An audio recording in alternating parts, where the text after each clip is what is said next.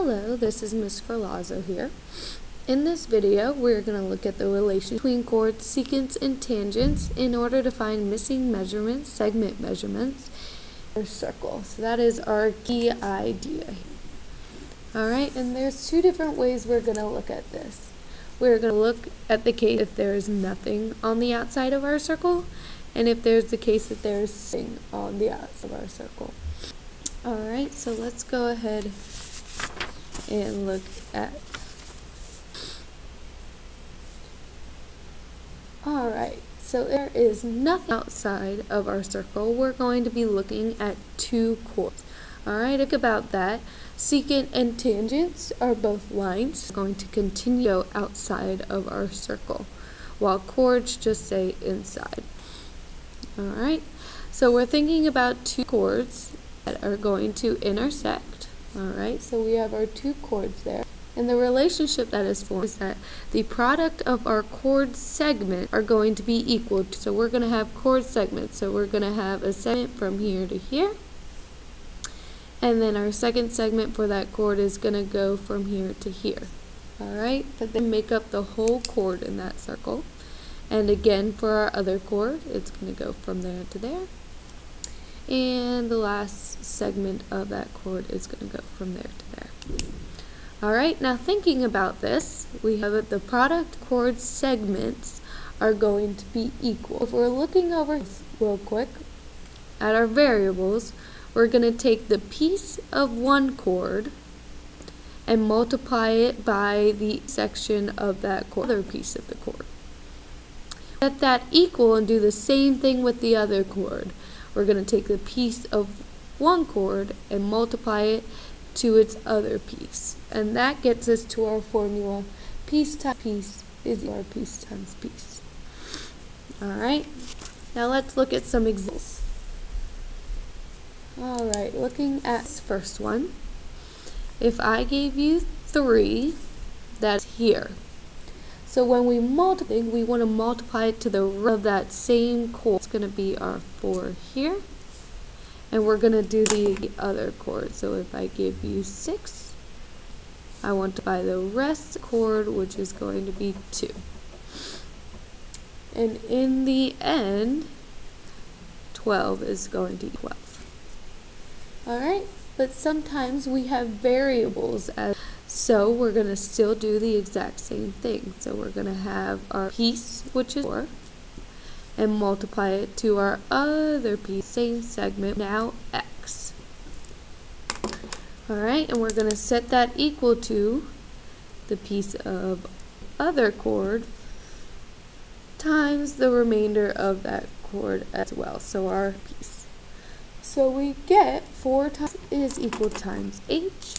It's just going to become, where x is equal to 16, and now let's do some algebra solve. So we're going to divide over our 4 to get that x 4.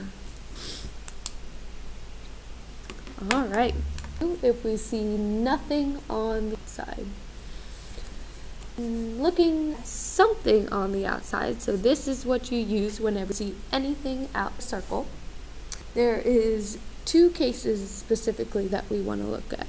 We want to look at if there is two secants that are something on the outside, or if it is one secant and one. We're looking at two secants. We're going to take the products of their outer segment. So we want the product between the whole secant, just the little outer segment part, and we're going to set those. So let's look at that over here. Looking with the variables, we want to do the product of the whole secant, which is going to be the whole line here, which we're going to get by adding these pieces there. So we're going to get our I plus H, and we're going to multiply that to our outer segment. Our outer segment is just going to be the part that is outside of our circle.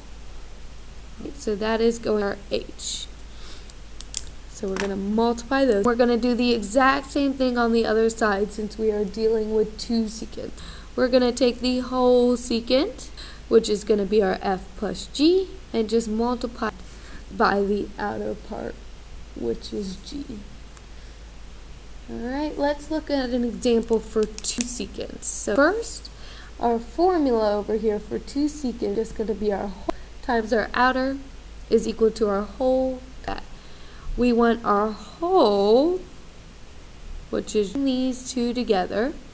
So that is going to be 5 plus 4, multiplied by our outer, which is just segment that is outside of our circle, which is going to be our, and that again is going to equal the same thing for our other secant, which is our whole, which is going to be 9 plus 3, multiply just our outer segment, which is going to be 3. Alright, so now if we have, you should have 4 is equal to 12 times 3. 9 times 4 is 36, so is 12 times 3. And just like with nothing on the outside when we were dealing with 2 chords, sometimes you are going to have variables in the mix, most of the time.